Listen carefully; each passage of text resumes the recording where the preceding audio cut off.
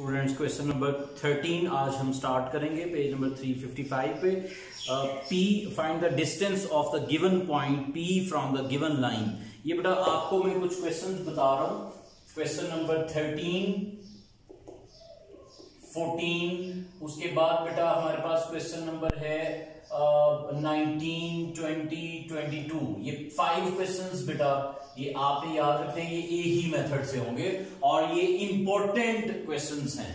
ठीक है, question number 13, 14, 19, 20 और 22 पहले मैं आपको ये कराऊंगा, फिर उसके बाद इंशाल्लाह नेक्स्ट करेंगे। तो क्वेश्चन नंबर 13 से स्टार्ट करते हैं। क्वेश्चन नंबर 13 हमारे पास है find the distance of the given point P from the given line L। P हमारे पास एक पॉइंट है बेटा 3 - 2, 1 और लाइन हमारे पास है दैट इज x = 1 + t। फिर y बेटा आपके पास है 3 - 2t और z बेटा हमारे पास है -2 + 2t। क्लियर? ये हमारे पास हमने डिस्टेंस फाइंड करना है from this point two this line. जैसे मैं आपको एक्सप्लेन करके बता देता हूं, ये आपके पास पॉइंट P है दैट इज 3 - 2, 1 और ये बेटा आपके पास लाइन है और यहां पे हम एक पॉइंट रखते हैं दैट इज M। लिखते हैं सोल्यूशन पे आए बेटा, सोल्यूशन लिखते हैं और इसको हम लिखेंगे equations of line L R। x = 1 + t, y = 3 - 2t, z = -2 + 2t। यहां से we can write, हम लिख सकते हैं बेटा इनको किस तरह से लिख सकते हैं, x - 1/1 = t। t की वैल्यू फाइंड करें तीनों यहां पे x y z में से। y - 3/-2 = t और z + 2/2 = t। ऑलराइट, अब हम इसको लिख सकते हैं बेटा ये तीनों t के इक्वल हैं, तो इसका मतलब ये तीनों वैल्यूज इक्वल है, तो लिहाजा हम इसको लिखेंगे x - 1/1 = y - 3/-2 = z + 2/2। अब इस इक्वेशन पे हम कोई पॉइंट रखेंगे जिसको मैंने यहां पे m कहा हुआ है। ठीक है, एनी पॉइंट ऑन इट। क्या लिखेंगे बेटा? Any point on it.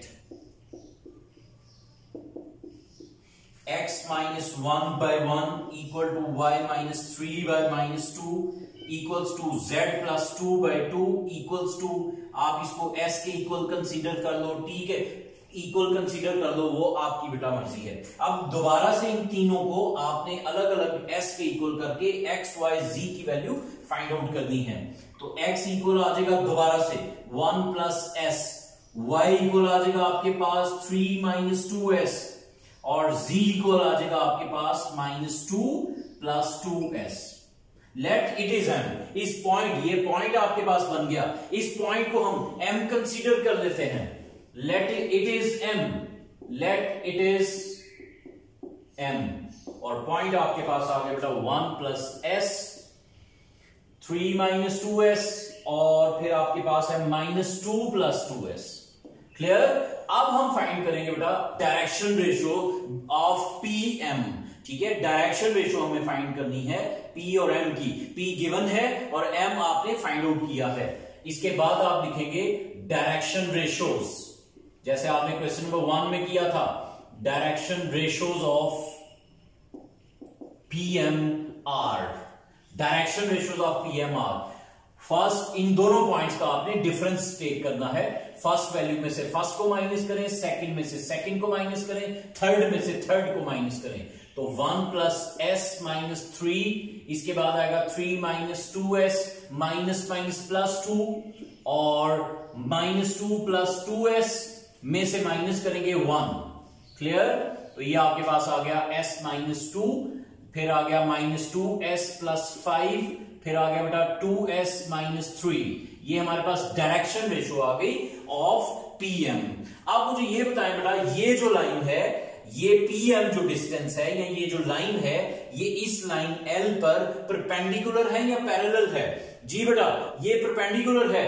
Since PM is perpendicular 90 का एंगल बना रही है, तो पीएम जो है वो परपेंडिकुलर है लाइन एल पे, तो हम परपेंडिकुलर का फार्मूला यहां पे अप्लाई करेंगे। तो आप यहां पे लिख सकते हो since PM is perpendicular to line L, therefore formula बेटा क्या होगा, A1 A2 plus B1 B2 plus C1 C2 equal to 0। A1 आपके पास ये है A1 B1 C1, ठीक है, जो गिवन लाइन है उसके नीचे वाली वैल्यूज को डायरेक्शन रेशियो यहां पे कंसीडर करेंगे।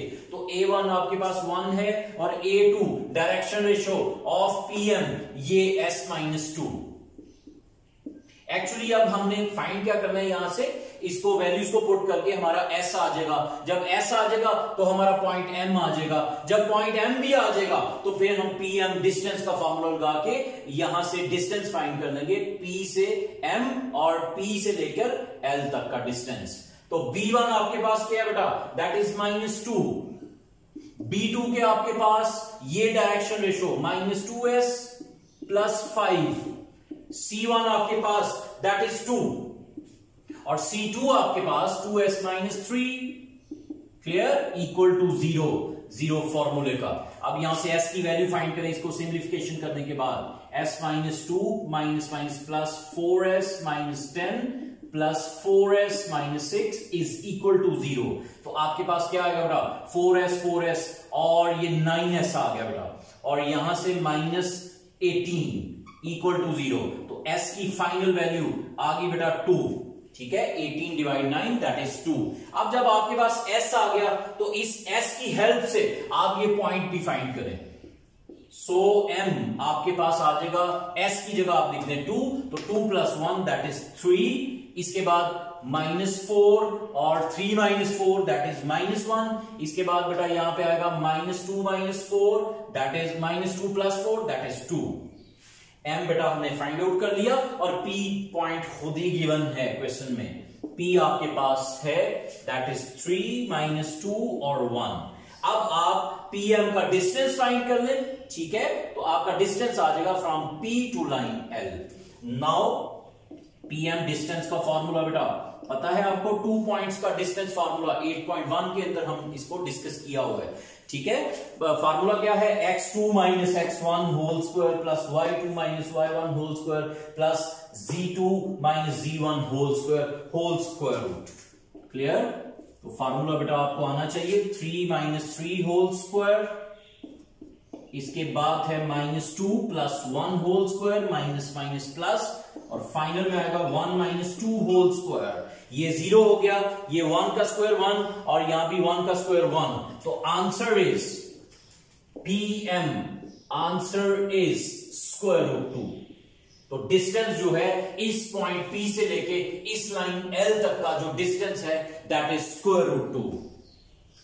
ओके, क्वेश्चन 14 बेटा आप खुद सॉल्व करेंगे। यहां से ये वाली इक्वेशन गिवन है, लाइन हमारे पास गिवन है, यहां से स्टार्ट करेंगे, इक्वेशन ऑफ लाइन L लिखेंगे यहां पे, एनी पॉइंट ऑन इट करके इसको T के इक्वल कर दें, S के इक्वल करके सारा क्वेश्चन बेटा इसी तरह से आपने सॉल्व करना है। ये डायग्राम भी आप इसी तरह से परफॉर्म कर लीजिएगा। तो क्वेश्चन 13 और क्वेश्चन 14 बेटा एक जैसे हैं, इसमें मैंने 13 करवा दिया, 14 आप खुद करेंगे। अब मैं आपको करवाता हूं बेटा question number 22 which is most important question. Find equation of perpendicular from the point P 163 to the straight line x over 1 y minus 1 over 2 ये एक straight line given है। हमने इक्वेशन फाइंड करनी है perpendicular from point P to वो जो line थी वो इक्वेशन फाइंड करनी हमने बेटा। यहां पे करते हैं सॉल्व क्वेश्चन 22।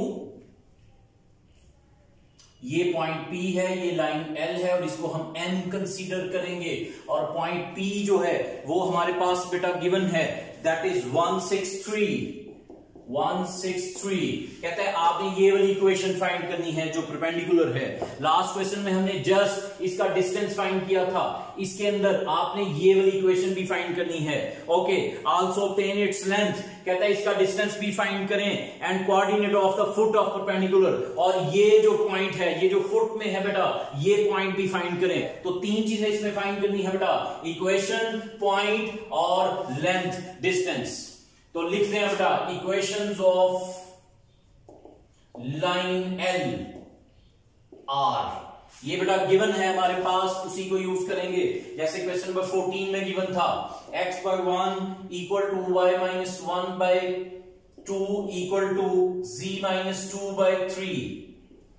क्लियर? अब यहां से कहां से स्टार्ट करेंगे? Any point on it. ये जो पॉइंट है ये हम इस पे कंसीडर करेंगे। Any point on it,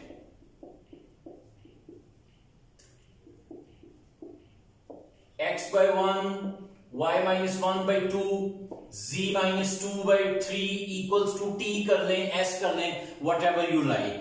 okay, अब आपने तीनों इक्वेशन, तीनों वैल्यूज को t के इक्वल करके इसकी पैरामीट्रिक इक्वेशंस बनानी है। That is x equal to हमारे पास आ जाएगा बेटा जस्ट t आएगा 0 प्लस t, y इक्वल आएगा 1 प्लस 2t और z इक्वल आएगा बेटा हमारे पास 2 plus 2t, sorry 3t। Let it is m, जो हमने फाइंड भी करना है बेटा। Let it is m 0 plus t, 1 plus 2t और 2 प्लस 3t। इसके बाद हम डायरेक्शन रेशियोज फाइंड करेंगे बेटा, किसकी? p और m की। जैसे क्वेश्चन नंबर 13 में मैंने करवाया, direction ratios of pm r। जी बेटा, ये पॉइंट m है और एक दूसरा पॉइंट बेटा p है, इन दोनों का डिफरेंस ले लें तो हमारे पास डायरेक्शन रेशियोज आ जाएगी ऑफ 2 पॉइंट्स। तो क्या आएगा आपके पास? 0 छोड़ दें, t कंसीडर करें, t-1, उसके बाद 2t प्लस 1 और -6, उसके बाद बेटा 2 प्लस 3t -3। तो ये आपके पास आ गया t-1, 2t-5 और 3t-1। क्लियर? Direction ratios. अब इसके बाद t फाइंड करने के लिए हम परपेंडिकुलर का फॉर्मूला यूज करेंगे। सिंस जो हमारे पास pm लाइन है, इक्वेशन है, ठीक है, इज परपेंडिकुलर, वो परपेंडिकुलर है, किस पर परपेंडिकुलर है? टू लाइन L पर ये परपेंडिकुलर है। तो परपेंडिकुलर का बेटा फार्मूला यूज करें यहां पे। Therefore a1 a2 plus b1 b2 plus c1 c2 is equal to 0। a1 हमारे पास है 1, a2 हमारे पास क्या है बेटा? ये डायरेक्शन रेशियो t-1, b1 आपके पास है दैट इज 2 और b2 हमारे पास ये direction ratio second 2t-5, C1 बेटा हमारे पास डायरेक्शन रेशियो लाइन की दैट इज 3 और C2 हमारे पास क्या है? 3t-1। यहां से हमारी t की वैल्यू फाइंड आउट हो जाएगी। जब t फाइंड हो जाएगा तो हमारा ये पॉइंट जो हमने फाइंड भी करना है इस क्वेश्चन में वो भी फाइंड हो जाएगा। जब पॉइंट m आ जाएगा तो हम p और m का डिस्टेंस फॉर्मूला लगा के लेंथ भी फाइंड कर लेंगे। और इसमें एक नई चीज है, इक्वेशन कैसे फाइंड करें वो लास्ट में मैं आपको करवा देता हूं, लेकिन सबसे पहले आपने t फाइंड आउट करना है। तो t-1 plus 4t-10 plus 9t-3 equal to 0। तो कितना आ जाएगा बेटा आपके पास? 9t और 5t 14t और यहां से बेटा आपके पास आएगा -14। इसका मतलब t का आंसर आ गया बेटा 1। जब t का आंसर 1 आ गया तो इसका मतलब हम point m easily find out कर लेंगे। पॉइंट m में जहां t है वहां 1 पुट करते जाओ। सो pm हमारे पास आ जाएगा 1, ठीक है, 2 प्लस 1 दैट इज 3, इसके बाद 3 plus 2 that is 5 and m point आपके पास पहले ही गिवन है दैट इज 163। अब लेंथ फाइंड करेंगे। नाउ लेंथ यानी कि distance between p and m, ठीक है, तो हमारे पास लेंथ आ जाएगी p पॉइंट से लेके लाइन l तक की, ठीक है। लेंथ यानी pm का डिस्टेंस फॉर्मूला वही जो क्वेश्चन नंबर 13 में 14 में आप करेंगे। 1 - 1 whole square plus 6 - 3 whole square plus 3 - 5 whole square क्या आएगा बेटा? 0 plus 9 plus 4 that is square root 13। ये हमने फाइंड आउट कर लिया बेटा। pm लेंथ, दो चीजें हमने इस क्वेश्चन में फाइंड आउट कर ली। कौन कौन सी बेटा? लेंथ भी आ गई जो उसने रिक्वायर्ड किया था, लास्ट लाइन में पढ़े, कहता है कि आपने लेंथ भी फाइंड करना है और इसमें कोऑर्डिनेट भी फाइंड करना है। तो ये कोऑर्डिनेट बेटा पॉइंट जो m है और ये लेंथ। अब बात रह गई इसमें find the equation of perpendicular. अच्छा, स्ट्रेट लाइन के लिए आपके पास बेटा दो वैल्यूज होनी चाहिए। जब भी आप इक्वेशन फाइंड करनी है सिमेट्रिक फॉर्म में, एक आपके पास डायरेक्शन रेशियो होनी चाहिए और एक आपके पास पॉइंट होना चाहिए। पॉइंट हम कंसीडर करेंगे ये जो गिवन पॉइंट है, सिर्फ हमें डायरेक्शन रेशियो चाहिए। डायरेक्शन रेशियो, ये देखें डायरेक्शन रेशियो, ये मैंने निकाली है डायरेक्शन रेशियो ऑफ पीएम। इस डायरेक्शन रेशियो में जहां पे टी है वहां पे आप 1 पुट कर दें तो आपके पास डायरेक्शन रेशियो भी आ जाएगी। जब आपके पास डायरेक्शन रेशियो और पॉइंट आ जाएगा तो आप सिमेट्रिक फॉर्म मैंने लिखवाई थी स्टार्ट पे, वो फॉर्मूला लगा के आप इक्वेशन ऑफ स्ट्रेट लाइन भी फाइंड आउट कर लेंगे। तो अब हम क्या फाइंड करेंगे? Direction ratio, direction ratio of PM are at T equals to 1 जो टी आया हुआ है उसको इसमें पुट करें तो हमारे पास डायरेक्शन रेशियो आ जाएगी पीएम की। तो 1 - 1 दैट इज 0, ठीक है, टी की जगह 1 पुट कर रहा हूं। 2 - 5 दैट इज -3, इसके बाद बेटा 3 - 1 दैट इज 2। ये डायरेक्शन रेशियो आ गई। अब देखिएगा फॉर्मूला बेटा, equation of straight line passing through the point आपके पास ये जो गिवन पॉइंट है वो कंसीडर करना है 1, 6, 3 और and having direction ratios are 0, -3, 2। जी बेटा क्या फॉर्मूला था? x - x1 की जगह 1 लिखेंगे over direction ratio that is 0, y - y1 आपके पास 6 है over direction ratio that is -3 equal to z - z1 आपके पास 3 है over direction ratio that is 2। ये बेटा हमारा फाइनल आंसर है इस क्वेश्चन का। तो 3 चीजें फाइंड आउट करनी थी इसके अंदर। इक्वेशन को आप लास्ट पे फाइंड करें, लेंथ और पॉइंट, सबसे पहले पॉइंट फिर लेंथ फिर बाद में इक्वेशन बेटा।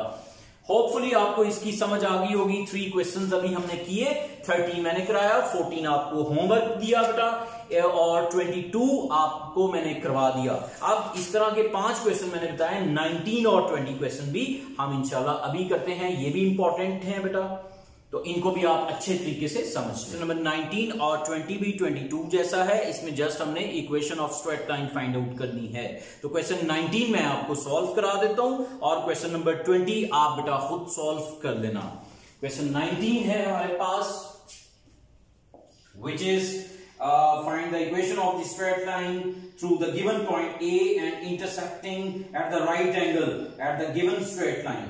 Point बेटा A है इस बार हमारे पास, which is 11, 4, -6 और इसके साथ इक्वेशंस ऑफ स्ट्रेट लाइंस हैं हमारे पास। इसको हम सिमेट्रिक फॉर्म में सबसे पहले लिखेंगे, equations of line L he consider कर लें इसको, line L R, which is x equal to 4 - t, y equals to, ये हमारे पास है बेटा 7 + 2t, z इक्वल है हमारे पास -1 + t। क्लियर? यहां से हम इसको सिमेट्रिक फॉर्म में लिखेंगे, वी कैन राइट। सबसे पहले आप इसमें t की वैल्यू फाइंड आउट करें, x - 4 / -1 equal to t, y में आएगा y - 7 / 2 इक्वल्स टू t और z + 1 / 1 इक्वल्स टू t। ठीक है, अब हम इसको लिख सकते हैं x - 4 / -1 equals to y - 7 / 2 equals to z + 1 / 1।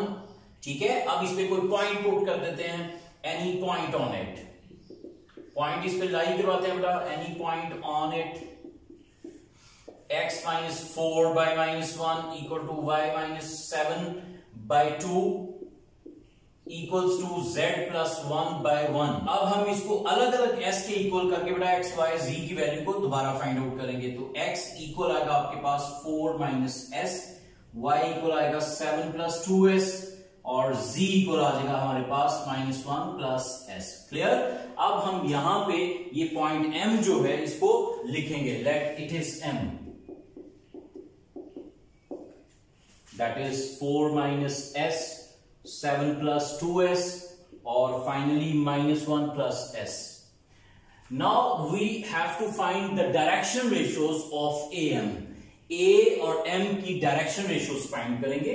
Direction ratios of AM are, which is the difference between two points, 4 minus s minus 11, 7 plus 2s minus 4 and minus 1 plus s minus plus 6.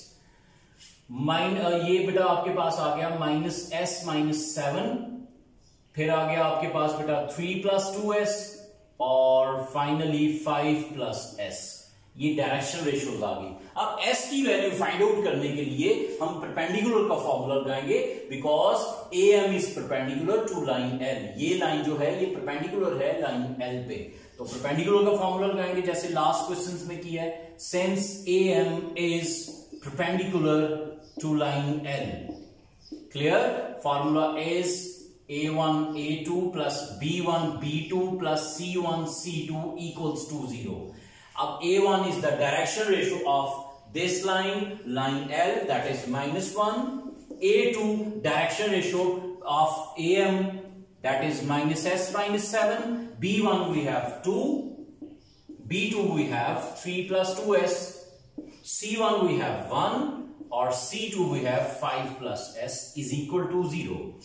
जी बेटा S की value find out करें after simplification. S plus 7 plus 6 plus 4S plus 5 plus S is equal to 0. तो कितना हो गया बेटा 4S और ये बेटा आपके पास आ गया 6S. इसके बाद 6 5 और 7S 18 और s का बेटे आपके पास आंसर आ गया हमारे पास दैट इज -3. अब जब s हमारे पास आ गया तो अब हम डायरेक्शन रेशियोज फाइंड कर लेंगे am की, क्योंकि इक्वेशन के लिए आपके पास डायरेक्शन रेशियो और एक पॉइंट होना चाहिए. पॉइंट तो गिवन है, सिर्फ आपको डायरेक्शन रेशियो रिक्वायर्ड है. सो eight s equal to -3 the direction ratios of am are. s की वैल्यू को आप इस डायरेक्शन रेशियो में पुट करें. -3 यहां पे बेटा minus minus plus 3 minus 7 that is -4 और इसमें आएगा -3 और इसमें आएगा बेटा 2. अब हमारे पास इक्वेशन ऑफ स्ट्रेट लाइन, अब यहां पे आप लिख दें equation of straight line passing through this point and having direction ratios -4 -3 2, that is x minus x1 by direction ratio -4, y minus 4 by -3 direction ratio से डिवाइड करें और z minus minus plus 6 by 2.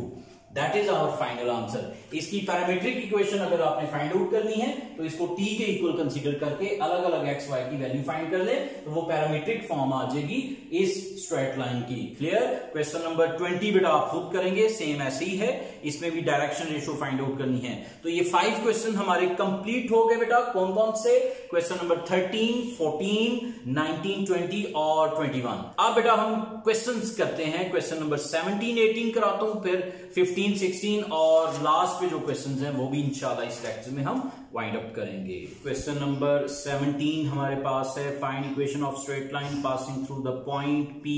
Point फिर given है P point and parallel to the straight line joining the points. बहुत आसान question है.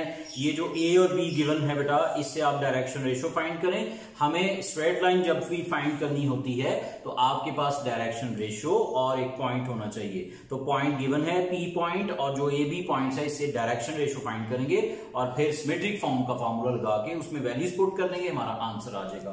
तो question 17 start करते हैं.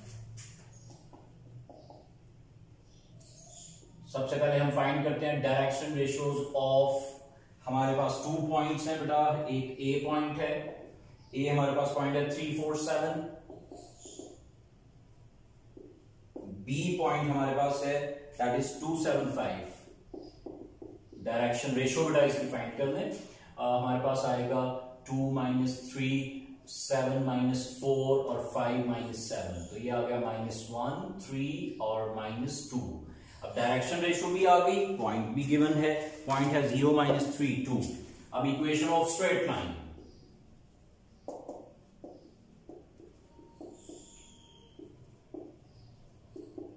Passing through the point.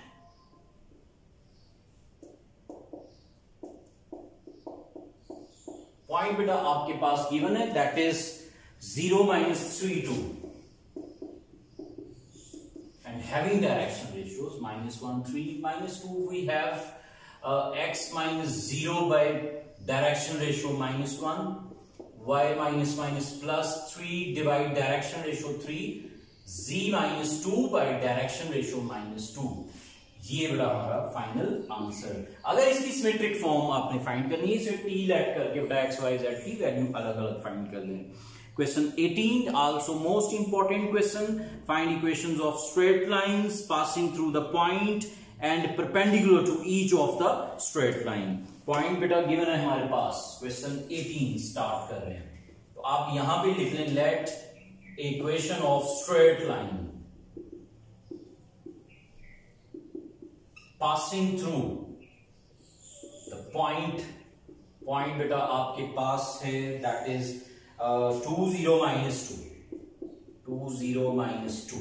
यहां पे आप लिख लें x minus 2 by l, y minus 0 by m, ये एलिमेंट हम फाइंड आउट करेंगे, और z minus minus plus 2 by n, इसे आप इक्वेशन नंबर 1 कहते हैं। लाइन 1 is perpendicular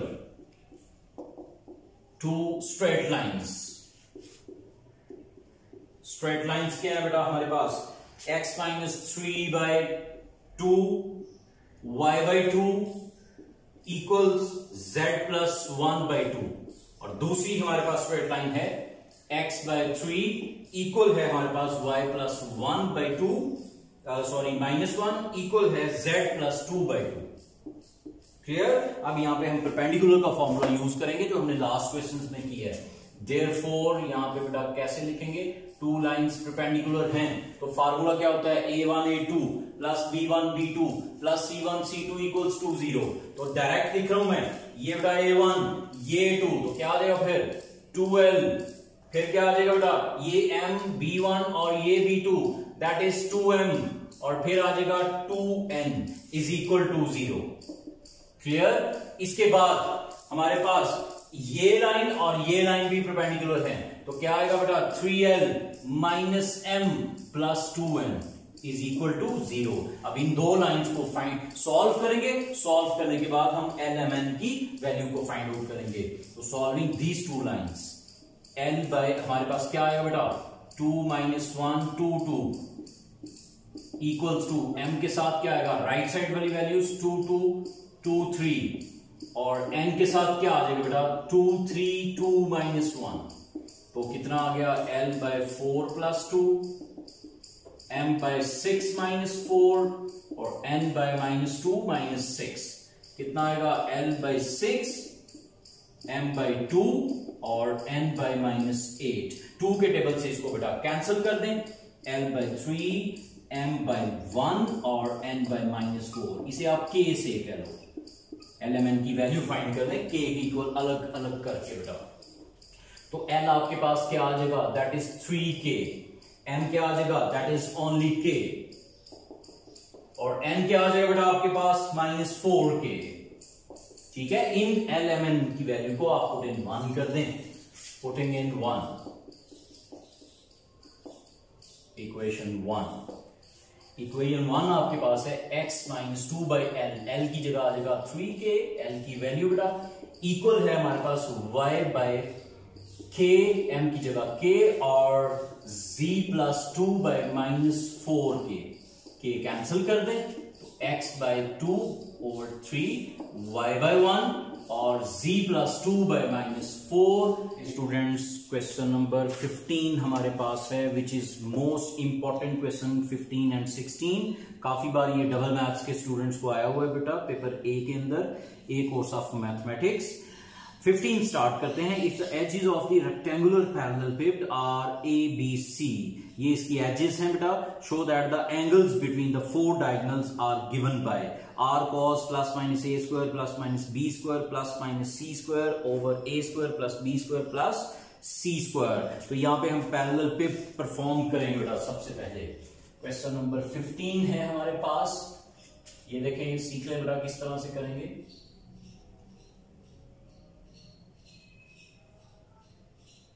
यहां पे बेटा एक इस तरह से बॉक्स बनाए, फिर यहां पे एक बॉक्स बना दें, ठीक, और इनके एजेस को आप ज्वाइन करें। Clear, okay. अब इसमें आप इनके वर्टिसेस के नाम रख लें। ये बेटा एक्स एक्सिस है, यहाँ पे वाई एक्सिस और ये जी एक्सिस, ए बी और सी। एक्स वाई और जी पे आपने इसको ए बी सी कंसीडर करना है। ये बेटा ओरिजिन है 0 0, यहाँ पे पॉइंट पी रख लो और यहाँ पे बेटा आप कोई भी अपने पास से पॉइंट्स रख लें, जैसे कि आप रख लें एस पी है, एस टी आर कर लें आप बेटा, ठीक है, आर एस और टी, चलिए ये कंसीडर कर लेते हैं। अब बेटा हमारे पास क्या है, लेंथ उसने हमें कहा हुआ है कि जो एजेस की जो लेंथ है बेटा वो है ए बी और सी, तो लेंथ ऑफ ईच एज। तो सॉल्यूशन क्या है बेटा, यहां पे length of each as B A B and C respectively, therefore the vertices of the parallel pip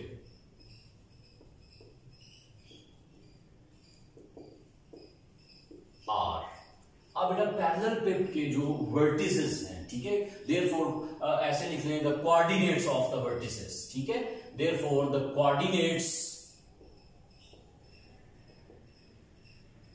of the vertices of the parallel pip are, okay students, यहां पे देखें ए हम लिखेंगे, ए चूंकि एक्स एक्सिस पे है तो ये बेटा आपके पास आ जाएगा ए 0 0, बी बेटा आएगा हमारे पास 0 B 0 और सी के हमारे पास जो कोऑर्डिनेट्स हैं वो आएंगे बेटा 0 0 और सी।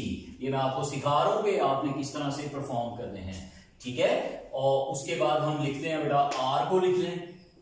अच्छा आर देखें बेटा कौन कौन से वर्टिसेस के साथ अटैच है, ए और सी बी के साथ बेटा अटैच है, ए और बी के साथ, तो यहां पे आएगा ए बी और जी 0, सी चूंकि इसके साथ अटैच नहीं तो उसका 0 कोऑर्डिनेट आ जाएगा बेटा। अच्छा इसी तरह से एस पे आएंगे तो एस देखें किसके साथ अटैच है, बी और सी के साथ, तो ए यहां पे 0 आ गया, बी और सी लिख लें। और इसी तरह से बेटा टी हमारे पास क्या होगा, ये ए और सी के साथ अटैच है तो ए 0 और सी, एंड लास्ट पे हम लिखेंगे पी के coordinates that is A B और सी। ये हमने क्या लिख दिया बेटा, coordinates of the vertices of the parallel pip are. अब यहाँ पे डायगोनल्स हैं बेटा 4 आपके पास, एक है बेटा आपके पास ए पी, ठीक है, और ए एस और ओ पी, इस तरह से आप डायगोनल्स लिख दें, द 4 डायगोनल्स आर,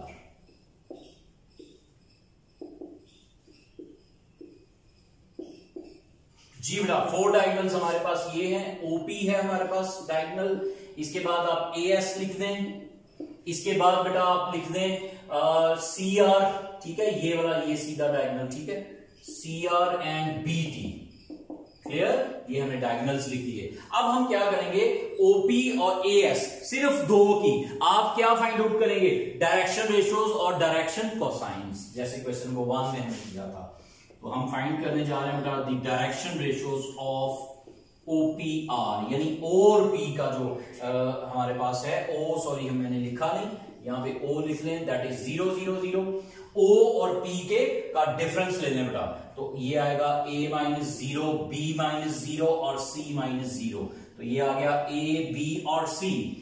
अब डायरेक्शन कोसाइंस ऑफ OPR, ये पूरे स्पेलिंग यूज करने आपने, ठीक है, ये आएगा बेटा A बाय स्क्वायर रूट इन सब के स्क्वायर का सम, ए square plus B square plus सी स्क्वायर, इसी तरह से b बाय स्क्वायर रूट ए square plus B square plus सी स्क्वायर, इसी तरह से c बाय स्क्वायर रूट ए square plus B square plus सी स्क्वायर, ठीक है। ये मैंने ओपी की डायरेक्शन कोसाइंस फाइंड कर ली है। इसी तरह मैं डायगोनल एएस के डायरेक्शन कोसाइंस फाइंड करूंगा।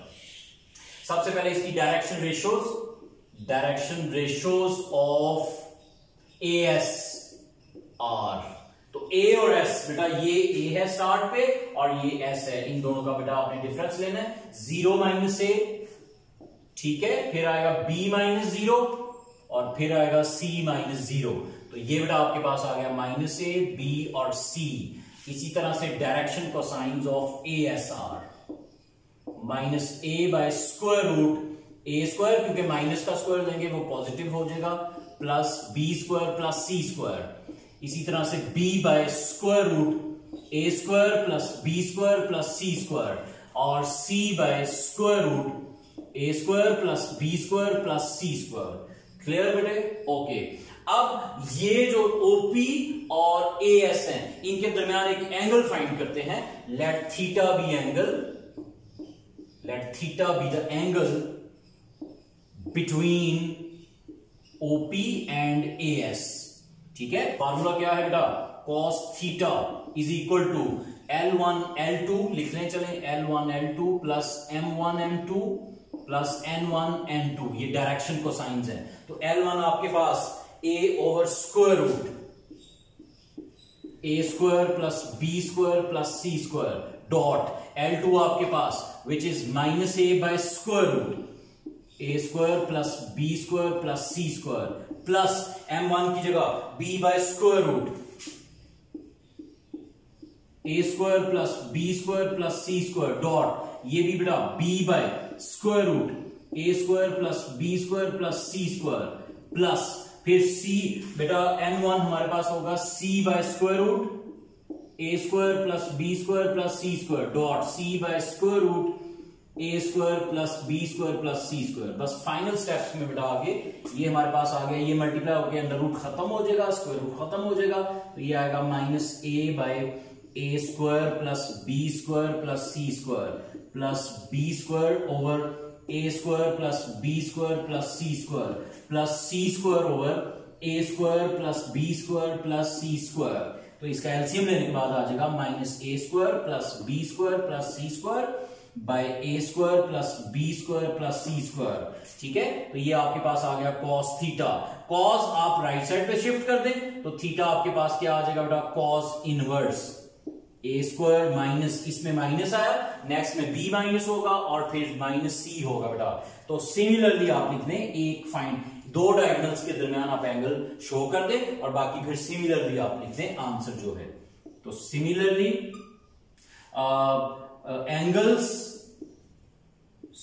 the angles between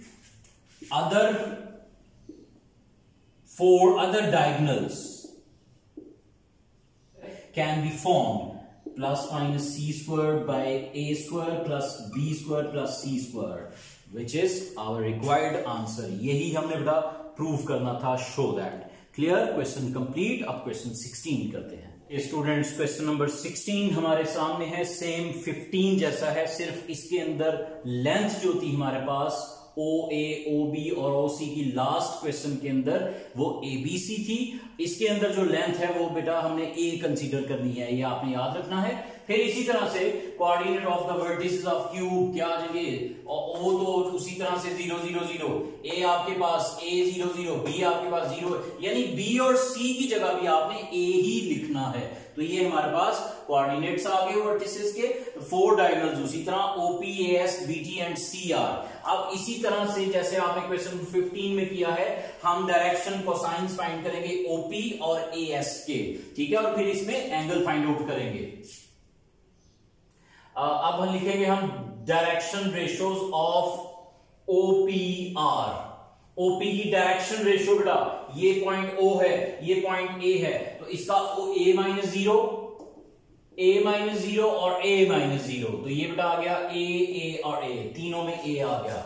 अब डायरेक्शन कोसाइंस ऑफ OPR, तो क्या आएगा बेटा? A bye square root A square plus A square plus A square, ये 3A स्क्वायर, ठीक है, तो A स्क्वायर से under root cancel, square root cancel, तो खाली 1/3 आ जाएगा।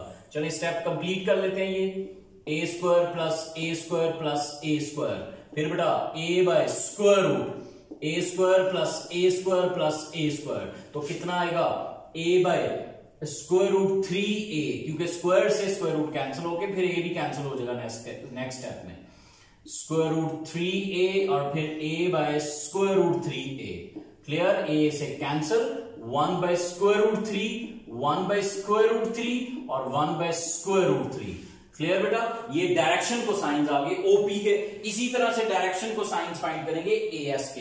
उससे पहले direction ratios of as are, तो डायरेक्शन रेशियो ए और एस की, ये पॉइंट ए और ये है 0 माइनस ए माइनस 0, यानी मैं डायरेक्ट लिख रहा हूं माइनस ए और ए। Direction cosines of A S R, तो इसका बेटा क्या आएगा, विच इज -1/√3, 1/√3 और 1/√3।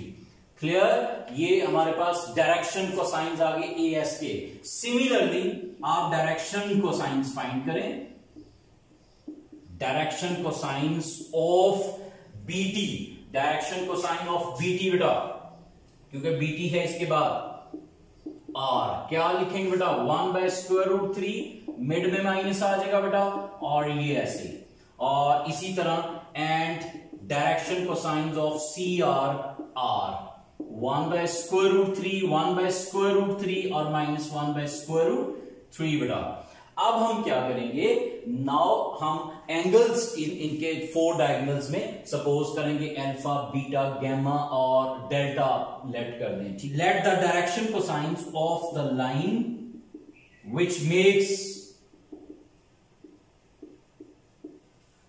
एंगल बेटा, हमारे पास जो एंगल है, ठीक है, alpha, beta, gamma and delta कर दें, ठीक है, alpha, beta, gamma and delta, ठीक है। अच्छा, डायरेक्शन को साइंस हम लेट कर देते हैं एक लाइन के, जो एंगल बना रहे हैं अल्फा, बीटा, गामा, ठीक है, विद 4 डायगोनल्स, ठीक है, वो LMN कंसीडर कर लेते हैं, with 4 diagonals,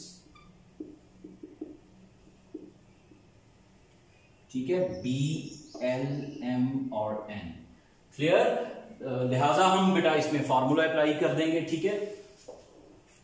Therefore cos alpha में क्या है, तो cos अल्फा बेटा हमारे पास क्या आएगा, एक हमारे पास डायरेक्शन को साइन है LMN, और दूसरे बेटा हमारे डायरेक्शन को साइंस है AS के, फिर BT के और फिर DC के बेटा। तो इसी तरह से आपने सबसे पहले ये OP के भी हैं, तो क्या आएगा फिर cos अल्फा के साथ आ जाएगा बेटा L/√3 plus M/√3 plus N/√3, इसको आप इक्वेशन नंबर 1 कह लें। इसी तरह से cos बीटा में क्या आएगा, ये देखें माइनस है AS में, तो -L/√3 plus M/√3 plus N/√3, equation number 2। इसी तरह से cos गामा में क्या आएगा बेटा, L/√3 प्लस, ये देखो ना, ये हमारे पास इसमें BT का जो एंगल है वो गामा है, तो इसके मिड में माइनस है, तो इसके साथ M के साथ माइनस आ गया ओवर √3 और प्लस N/√3। इसी तरह लास्ट पे cos डेल्टा, इसको आप इक्वेशन 3 कह लें, L/√3 प्लस M/√3 और लास्ट में माइनस आ गया N/√3। इक्वेशन नंबर 4 कंसीडर कर लें। अब आपने इसका स्क्वायर और ऐड करना है, क्वेश्चन में भी लिखा हुआ है। अब squaring and adding equation 1, 2, 3 and 4, तो क्या आएगा बेटा, cos square alpha plus cos square beta plus cos square gamma plus cos square delta equal आ जाएगा हमारे पे। देखें बेटा 1, 2, 3, 4, तो 4/3 सब में आएगा, 4/3 आप कॉमन ले लो, अंदर आ गया आपके पास L square plus M square plus N square. चूंकि L, M, N डायरेक्शन को साइंस है बेटा, ठीक है, तो ये किसके इक्वल होते हैं, 1 के, तो ये 1 आ गया, साथ आप मेंशन कर दें, क्योंकि L square plus M square plus N square equal किसके होता है, 1 के। डायरेक्शन को साइंस का स्क्वायर का सम इज ऑलवेज इक्वल टू 1, यही बेटा हमें प्रूव करना था, विच इज प्रूव्ड। अब हम क्वेश्चन नंबर करेंगे बेटा 23 और 25। Friends, question number 23, find the necessary and sufficient condition that points P, X1, Y1, Z1, Q और R आर कोलिनियर।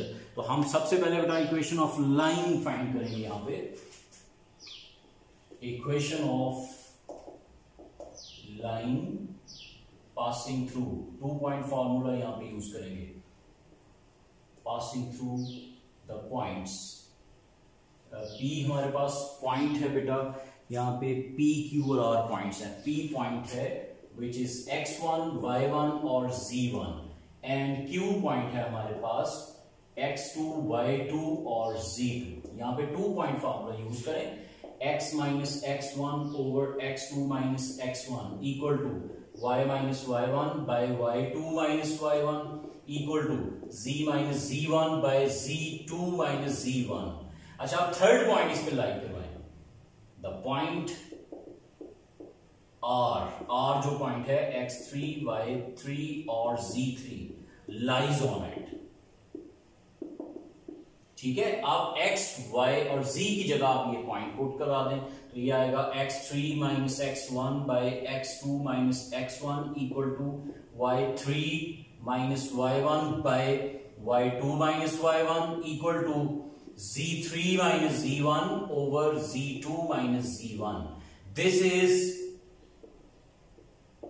ये बेटा आपने दो फाइंड करनी थी, एक नेसेसरी और सफिशिएंट। ये नेसेसरी कंडीशन है हमारे पास जो आप ये 3 पॉइंट्स अप्लाई किए हैं। 2 पॉइंट्स पे हमने इक्वेशन बनाई और थर्ड पॉइंट उस पे लाई करवा दिया, तो this is necessary condition.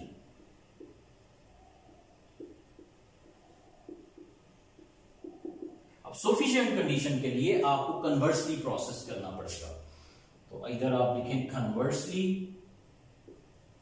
Suppose करेंगे 3 पॉइंट्स आर कोलिनियर, मतलब ये वाली आप इक्वेशन लिखेंगे कन्वर्सली में x3 minus x1 over x2 minus x1 equal to y3 minus y1 bye y2 minus y1 equal to z3 minus z1 bye z2 minus z1। Clear? अब इसमें से वो पॉइंट पिक कर लें, पॉइंट इस पे हमने लाई करवाया हुआ है बेटा, द पॉइंट थर्ड जो ये कन्वर्सली चल रहा है ना, अब the point are x3, y3 और z3 लाइज ऑन इट। अब वो पॉइंट आप यहां से पिक कर लें, ठीक है? तो क्या आया बेटा आपके पास x minus x1 bye x2 minus x1, y minus y1 bye y2 minus y1 और z minus z1 bye z2 minus z1। Equation of line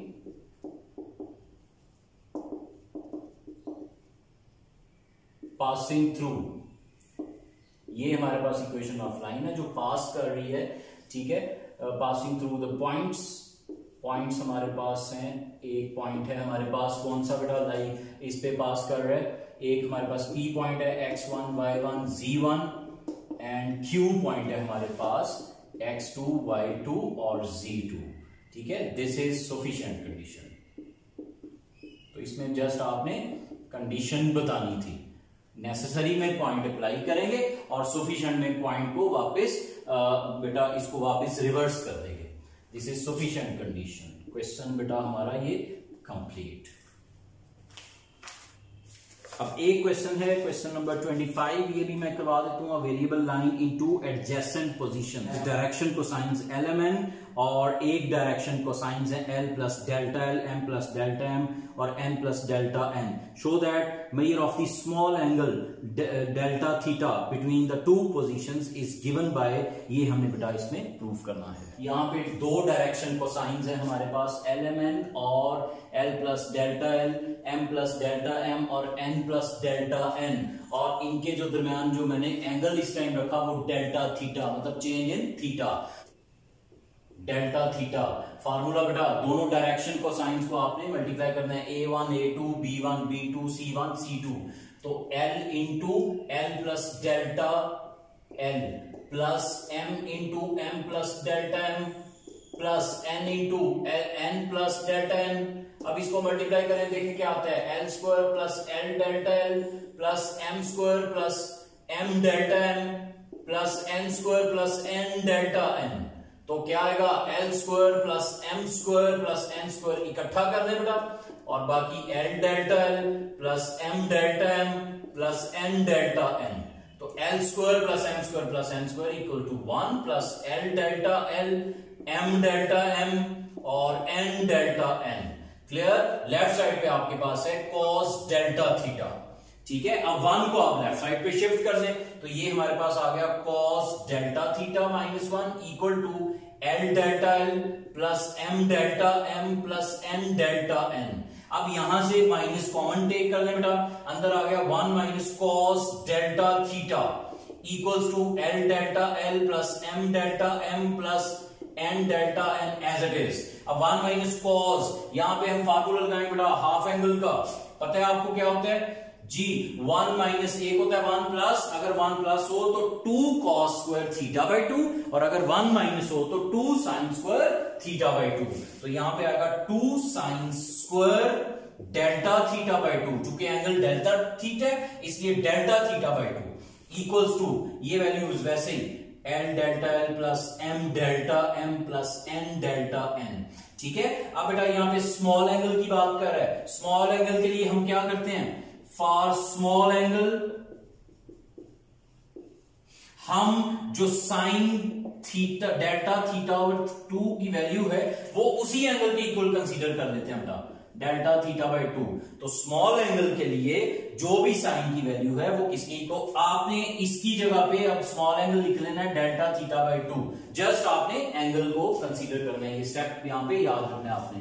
तो -2 तो sine square delta theta over 2 की जगह आ जाएगा just delta theta by 2, delta theta by 2 whole square is equal to left side पे बेटा L delta L plus M delta M plus N delta N। Clear. ये बेटा हमारे पास क्या आ जाएगा, -2 ऊपर आ गया delta square by 4 L delta L plus M delta M plus N delta N। ये बेटा 2 2s are 4, तो ये 2 जो है डिवाइड हो रहा है बेटा, आप इसे राइट साइड पे शिफ्ट कर दें तो डेल्टा स्क्वायर इस तरह से लिख लें। क्लियर। तो ये बेटा आपके पास आ गया -2 into L delta L plus M delta M plus N delta N। इसको आप इक्वेशन नंबर 1 कह के बेटा रोक दें और 1 के इक्वल कंसीडर करेंगे, क्योंकि ये भी डायरेक्शन कोसाइंस हैं। M plus delta M square N plus delta N square, ये भी किसके इक्वल होगा, 1 के। तो यहां पे स्क्वायर ओपन करें, L square plus delta L square plus 2L delta L plus M square plus delta M square plus 2M delta M plus N square plus delta N square plus 2N delta N is equal to 1। Clear. अब L square plus M square plus N square, इन तीनों की जगह आप 1 लिख देंगे, plus बाकी क्या बच गया बेटा, delta L square plus delta M square plus delta N square plus, ठीक है, बाकी वैल्यूज आपके पास आ गई 2L डेल्टा L। ठीक है, 2L डेल्टा L, या आप ऐसा करें बाकी एक वैल्यू 2 और इन वैल्यूज में से 2 कॉमन ले लें, तो 2 कॉमन आ जाएगा बेटा, अंदर आ गया आपके पास L delta L plus M delta M plus N delta N is equal to 1। अब 1 दोनों साइड से कैंसिल हो गया, ये वैल्यू उस साइड पे ट्रांसफर कर दें तो क्या आएगा आपके पास, डेल्टा L स्क्वायर, आप इसको होल स्क्वायर इस तरह से लिख लें, plus delta M square plus delta N square equal to -2 into L delta L plus M delta M plus N delta N। अब ये देखें बेटा, ये वैल्यू यही बनी हुई है, तो इसमें इक्वेशन नंबर 1 यूज कर दें, तो L delta L square plus delta M square plus delta N square equals to delta theta whole square, which is proved.